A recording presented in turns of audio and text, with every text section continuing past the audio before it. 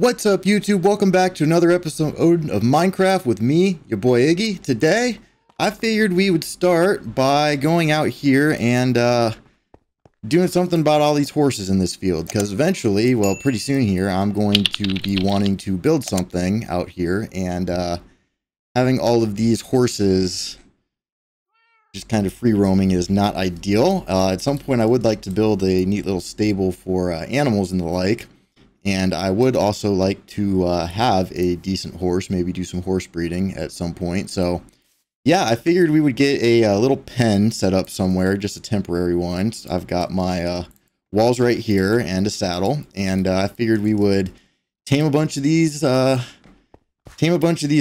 and kind of get them somewhere out of the way. That's our spawn chunk right there. But yeah, so not really sure where I want to put this pen just yet. I mean, this is kind of a nice little...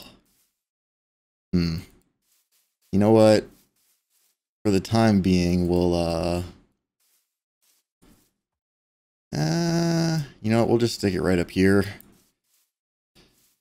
And then we can easily, since we'll be able to ride the horses, we can easily move it later. So let's see. We'll just get this kind of cleared out. We're going to need a decent size little pen so they're not too crammed in there. There are quite a few of them roaming around in this field, so let's see, we'll just go. Yeah, that looks good. Oops.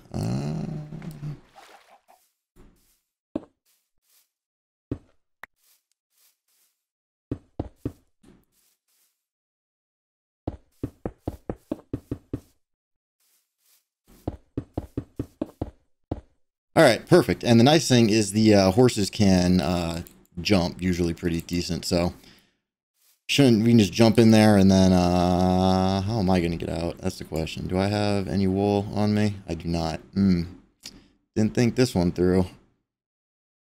Well, you know, I actually don't think horses can fit.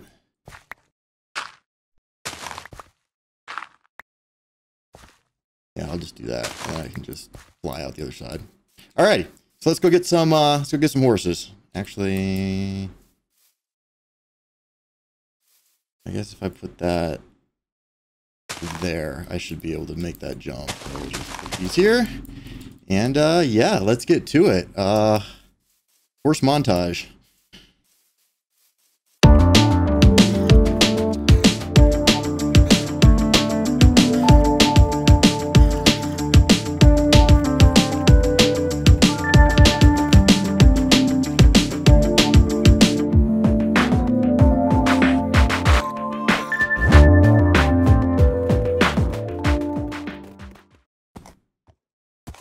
Well, this one, pretty quick, but not a lot of health and terrible jump.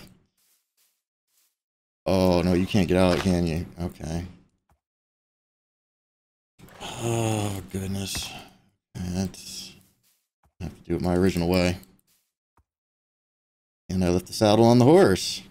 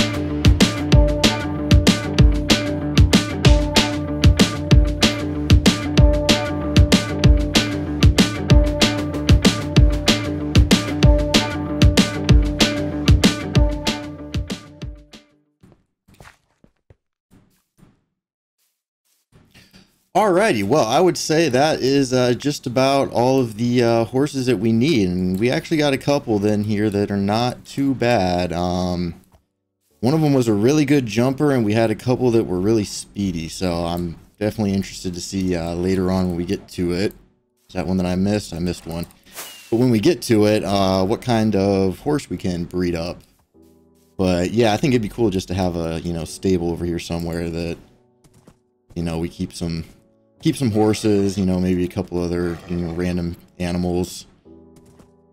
Bring back a mushroom cow, maybe. That could be cool. Get a, ooh, see if we can get a brown one. Ooh, this guy's fast. Ooh, and his jump is not bad.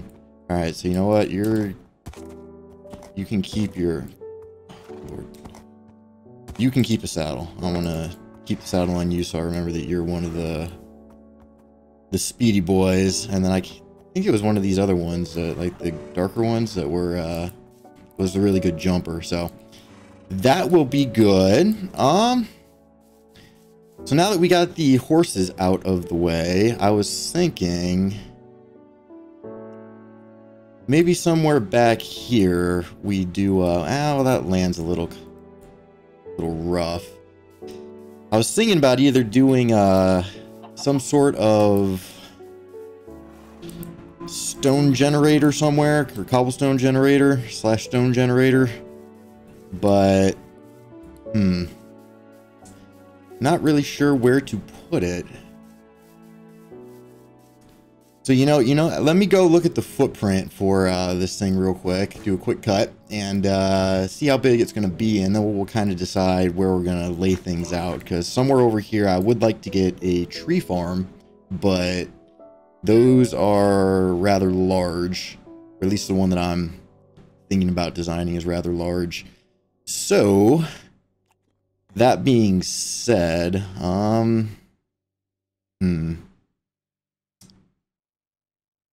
I would like to get buildings in this area, so maybe we'll put the tree farm just over here around the back, and then do like the stone mason building over there. I think that could actually work out kind of nicely because we don't really see back here too much, but it would still be rendered in with when we're in our storage building and all that good stuff, so the trees would actually grow. And I mean, we've got the timbers plug-in so we can chop them down easily, but you do still have to be nearby for them to actually grow. So I'm going to go ahead and look at the footprint for the stone and basalt generators that I had in mind, and see how big those are going to be. And then we'll kind of determine what we're going to do for today's project, whether it be that or, our little tree growing area. Either way, it's going to be a fun time, and we're going to build something cool, so we'll be right back. Alrighty, so we got the horses moved, and I figured we would finish off by getting in a stone generator and possibly a basalt generator for the overworld here. And I figured this would be a good little place to put it. If we actually fly back here and take a look, you can actually, just let me land on the roof. You can actually see it'll give us a nice little way to fill up some of this area right here in between our nether portal building and our farm building, and kind of complete the city, and then we can, or add to the city, and then we can start getting some more buildings and whatnot in here, and kind of have it wrap around and cut through the back and all that fun stuff. So figured right here would be the perfect place for this. And I figure we would start with the basalt generator. And actually, I grabbed the things for the stone generator, so let's go ahead and put all of this back first. Yep. And then go to this one and grab all of our goodies that we're going to need to construct this thing. I believe I only need one piston, technically. I do need the one rail. And we'll grab the cobblestone. And then the stairs, yep, we're gonna need the lever. Okay, so for this particular build, we're gonna want to build it facing north or south. I found that the minecarts can be a little wonky if you do it otherwise. But since I'm going to be using a haste 2 beacon for this, let's kind of distance ourselves from the thing there a little bit. So we'll start probably right here. And that's where we're going to put our double chest. And then we're going to come out 1, 2, 3, 4. I think 4 is good enough. And actually, that's a little bit close to the building there. So let's move this back to like so. Break that guy. Put it there. Grab that one. Put it there. Take a little nappy nap. Perfecto. And then we are going to grab our hoppers and we're going to go 1, 2, 3, 4. Yeah, we need 4 for this one because we're going to be staying. Okay, perfect. So, actually have 1 extra hopper minecart that we're not going to be needing and 1 extra hopper that we're not going to be needing. We'll just dump that in there. Okay, so now that we've got this, we are going to want to get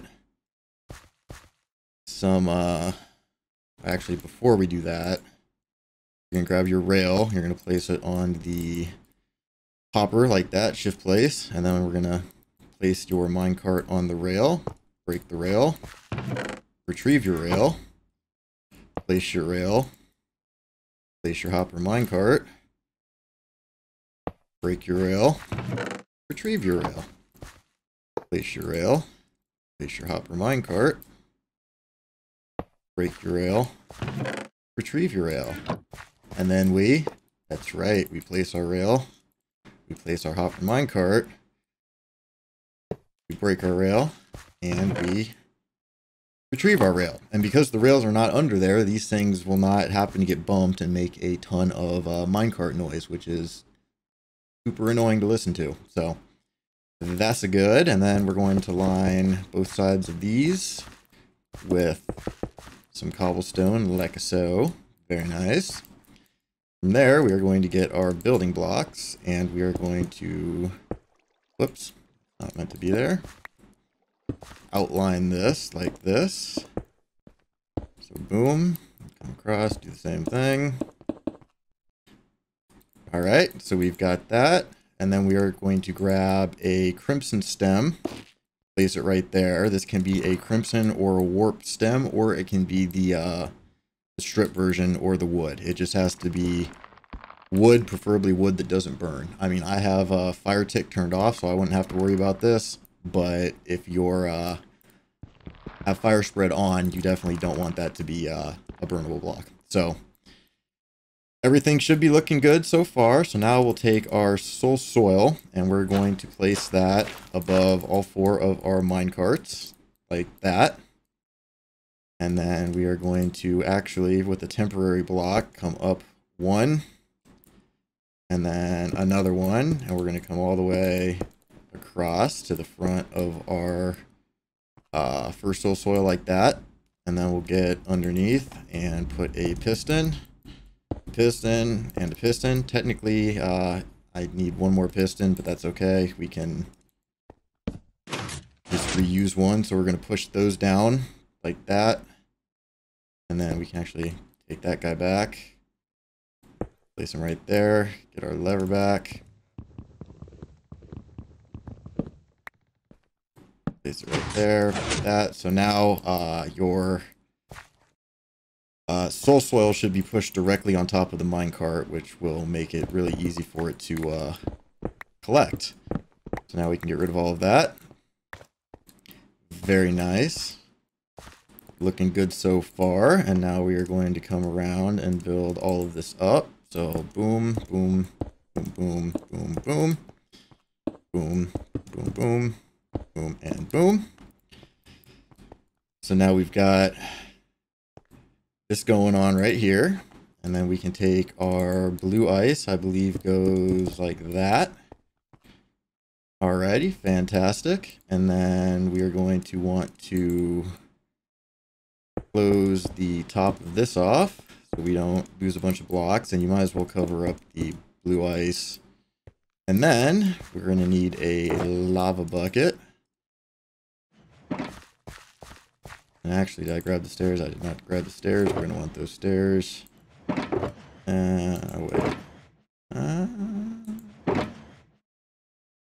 Yeah, the stairs stairs were for this one. Okay, so grab our stairs, grab these lanterns, and then we're going to put an upside down stair right there so we can get into our chest. And then we can actually go ahead and place upside down stairs like that. Like that. And then to light the build up a little bit, we'll just do some of these.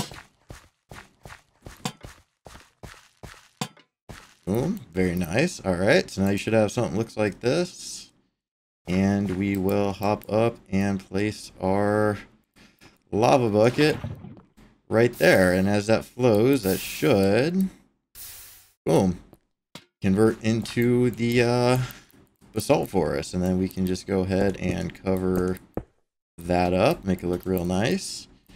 And then we'll get another lantern. And I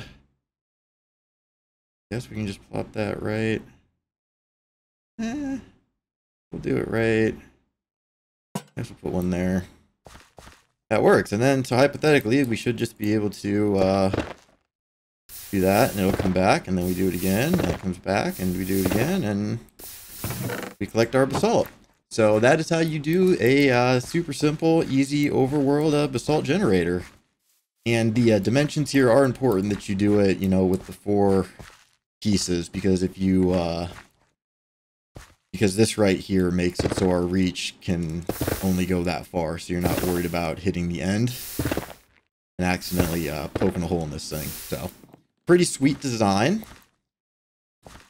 overall. I'd give that a satisfaction guaranteed. So just going to do a brief cut, make sure I've got everything for the next bit that we're going to do, and then we'll get started on that. So we'll see you in just a sec. Alrighty, so next up we are going to do a stone / cobblestone generator. Pretty much just depends if you use a silk touch or not, which is great because it doubles as a 2-in-1 type farm. So I think we are going to, let's see, first we'll put out our outline. So it's going to be 4 in the front, like so.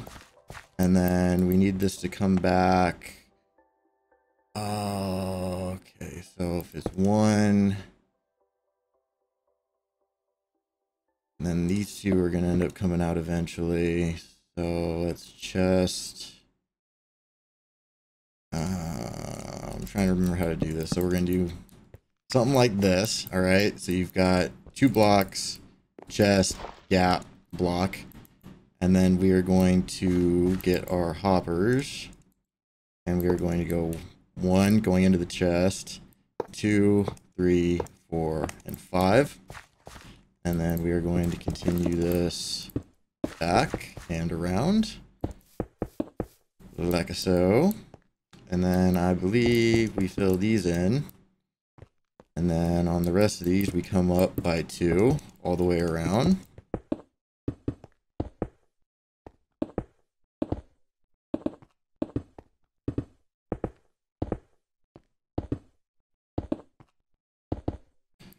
So now we should have something like that.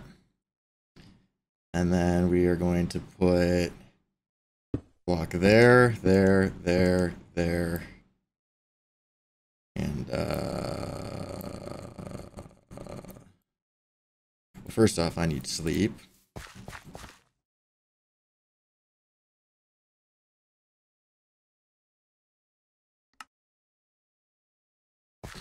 Okay, and then what you're going to want to go ahead and do is bring your slab and place that above your chest right there. This actually needs to come out 1 more, and actually I guess we can go all the way.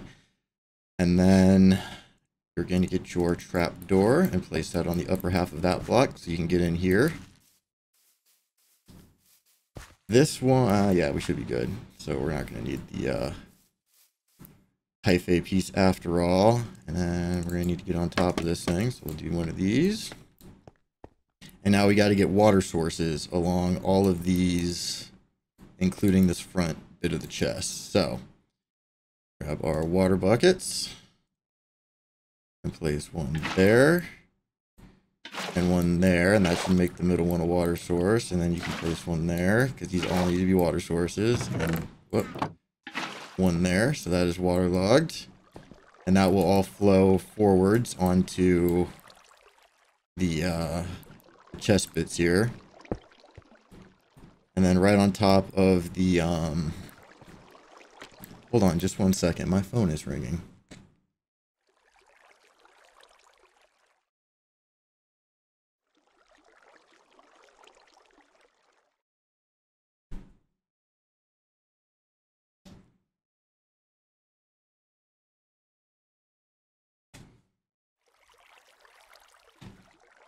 Okay, sorry about that. So yeah, you will place a block above your trapdoor there. Then up here, we are actually going to need our lava buckets. And I think you could probably do this with just one bucket, but I'm doing it with all 5, so they're all lava sources. So we will place one. Well, actually, I think it has to be flowing lava. So we'll place one here and one here. And that should generate stone. Yes, it does. So then we can stand here with our silk touch pick. And it'll just go down the end and make cobble. Occasionally you'll get cobblestone. Okay, something's wrong here. Why is this generating...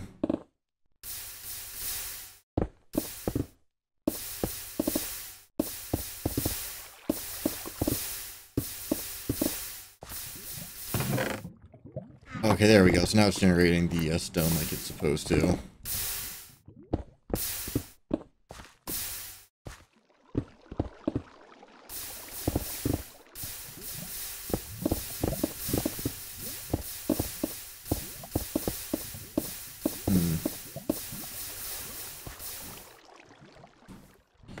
You know what? Let's try taking one of these out.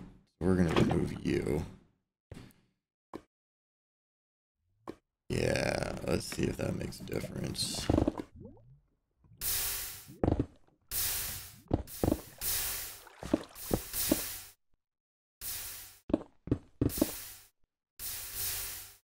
Alright, well, it works for the most part. I'll have to like diagnose and see if I can figure out what is going on with why it's doing the cobblestone sometimes. That might just be the fact that it's struggling to keep up because we are using the